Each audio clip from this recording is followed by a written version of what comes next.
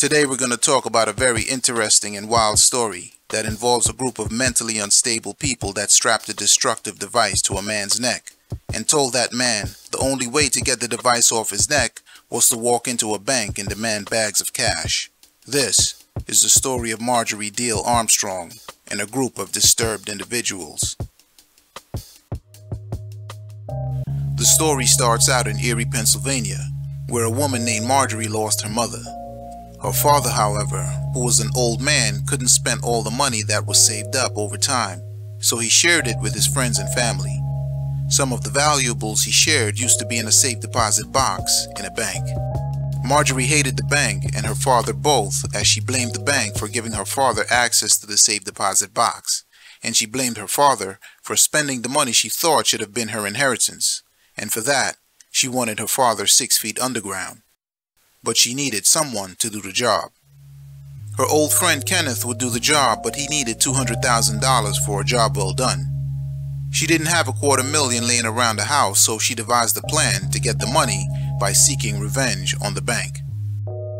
So sometime around July 2003, Marjorie and a man named Bill met up at Ken's house to discuss a plan to rob the bank, so she could get the money to pay Ken to get rid of her father. Who is Kenneth Barnes? Kenneth was a man that was addicted to hardcore substances like crack and cocaine. He lived in a filthy house with furniture, food, animal feces, and mildew to the point that the floor was not visible and you couldn't find anything. The only thing you could find was a dirty mattress on the second floor where all the ladies would make a few bucks to pay for their bad habits. While they were on Kenneth's front porch, one of the ladies overheard the conversation about the bank robbery, and they asked her if she knew someone that was timid enough to persuade to become a getaway driver. That lady was a woman named Jessica. At the time, Jessica was addicted to many different hardcore substances and said, "Yes, I know someone." And with that, she sealed the fate of one of her favorite customers. His name was Brian Wells, a regular guy who worked as a pizza delivery driver. Marjorie paid Jessica hundreds of dollars, and in return, Jessica gave Marjorie Brian's name, phone number, his work schedule, and other details that was needed to bring the plan together. Jessica spent the money on her favorite substances and stayed high for a week straight. The next month, in August, Marjorie's live-in boyfriend James had second thoughts when the conversation of a bank robbery started to become reality. And so he changed his mind and didn't want to be involved anymore. And for that, Marjorie grabbed a 12-gauge and unloaded. He didn't make it. James, however, wouldn't be the first boyfriend that Marjorie got rid of. 15 years earlier, back in 1988, she was acquitted of a murder she committed in 1984. In that case, she unloaded 6 times while her boyfriend was chilling on the couch. His name was Robert. He didn't make it, and for that she claimed self-defense and received probation. Who is Marjorie? Marjorie was a valedictorian who went on to attain her master's degree in education and a bachelor's degree in sociology, and a gold star for killing boyfriends and being a woman who had 5 men in her life pass away under suspicious circumstances. Although she was smart, she was dangerous and mentally disturbed. She was diagnosed with bipolar disorder, which is a mental illness that causes unusual shifts in a person's mood, energy, activity levels, and concentration. She was also diagnosed with a personality disorder, which sometimes can be characterized by a lack of guilt and an inability to form lasting relationships. She lived the life of a hoarder with furniture, food, and animal feces all over the house. She was disgusting. It was said she was the type of woman that you can smell from 2 blocks away. As for Bill, he was no different. He was smart. His part in the scheme was to build a device that would be forever known as a collar. It was a device that worked like a handcuff. It locked itself around a person's neck, and connected to it was 2 pipe bombs that were connected to a timer. On August 27th, the crew met up at Bill's house to make final plans for what would take place the following day. One of the crew members was a man named Floyd. At the time, Floyd was living at Bill's house as he was on the run for a case for doing the unthinkable to a disabled teenage girl. Like I said earlier, this is a crew of disturbed individuals. On the day of the event, on August 28, 2003, about 1:30 p.m., Bill used a payphone at a gas station to call the pizzeria where Brian worked as a delivery driver. He ordered 2 pizzas and requested they be delivered at the end of a long driveway leading to a secluded television satellite tower located right down the block from Bill's house. A witness would later testify they saw Bill, Marjorie, and Kenneth at the same gas station at around the same time when the order for the pizza was placed. Kenneth would also be recorded on a time-stamped video at the gas station the same time Bill made the call. Around 1:45 p.m., Marjorie and Bill waited at the gas station to see when Brian would pass by on his way to deliver the order. 15 minutes later, about 2 p.m., Kenneth, Marjorie, Bill, and Floyd waited for Brian to show up at the secluded satellite tower. When Brian exited his car, they told him what was about to happen, and when he resisted, Bill pulled out a gun and unloaded 1 round to force him to comply. Law enforcement would later find a weapon in Bill's car, and it was missing 1 round. Kenneth and Marjorie continued to assault Brian while Floyd placed a device around his neck. Brian was scared and was told the only way to get the device off his neck was to go to the bank, give them the letter demanding $250,000, and bring the money back to them. And if he gets caught, well, his instructions was to tell law enforcement some black guys did it. Not knowing what else to do, Brian complied, and around 2:20 p.m. he walked into the bank with the device strapped around his neck and a note demanding $250,000.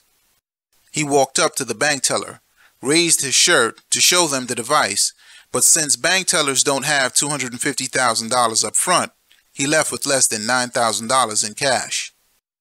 Marjorie and Kenneth were seated in a car in a parking lot across the street, looking at Brian through binoculars as he walked out of the bank 12 minutes after he entered. At 2:38 p.m., someone called 911 and reported what just happened, and a few minutes later, law enforcement pulled him over, pulled him out of the car, and handcuffed him with his hands behind his back. Brian then did as instructed and told law enforcement that he was abducted by a group of black men who attached a device to his neck. When they realized that the device was real, they called in the B Squad to disarm the device. While waiting for the B Squad to show up, Brian said, "I don't have a lot of time." 20 minutes would pass by and the device started beeping. In his own words, Brian said, "It's going to go off. I'm not lying." And a few seconds after the beeping started, the inevitable happened. It went off. He didn't make it. Brian was an innocent man that didn't deserve what happened to him. Brian had a co-worker. His name was Robert Panetti, and Robert was scheduled to be interviewed by law enforcement on the 4th day after the event. But the evening before the interview, Robert didn't make it. It happened while he was in his home and under mysterious circumstances. It was eventually ruled some kind of overdose. Around 2 weeks later, around September 14th, 2003, Bill went to a landfill and got rid of any evidence linking him to the building of the destructive device that was placed around Brian's neck. Remember James, the boyfriend that Marjorie murdered with the 12 gauge? Well, Bill helped her after the fact. He had a freezer in his garage and they decided to use it. Marjorie wanted Bill to then purchase an ice crusher so they could crush James into tiny pieces. But Bill couldn't do it. So in the week of September 21st, he picked up the phone and told law enforcement what Marjorie did to James and what he did after the fact. This is Bill showing law enforcement what he did with James and the freezer and explaining how he did it.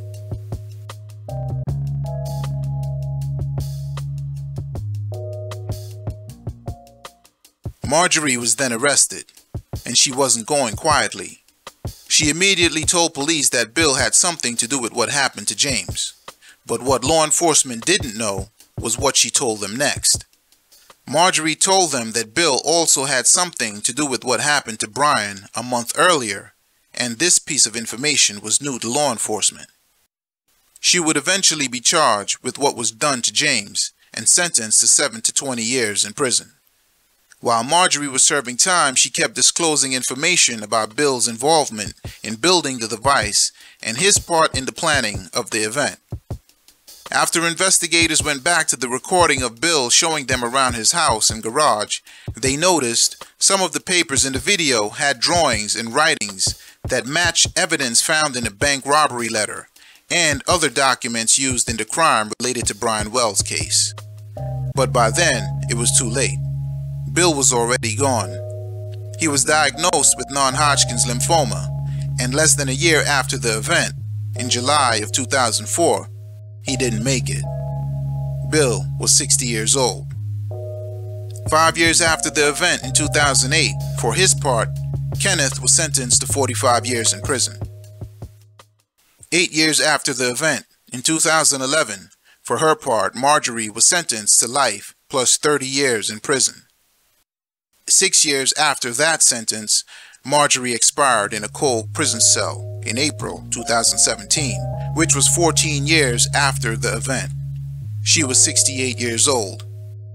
As for Kenneth Barnes, the dealer with the mattress on the second floor, he expired in June 2019 in a cold prison cell, 16 years after the event. He was 72 years old. As for Floyd Stockton, he was the last one to go. The convicted is who served time for doing the unthinkable to a disabled teenager. Even though he was the one to put the device around Brian's neck, he received immunity for his cooperation against Marjorie. He expired in August 2022 as a free man, 19 years after the event. He was 74 years old. Rest in peace to Brian Wells. This was the story of Marjorie Diehl-Armstrong and a group of disturbed individuals. If you enjoy this content, click on the next episode from Big City Crime TV.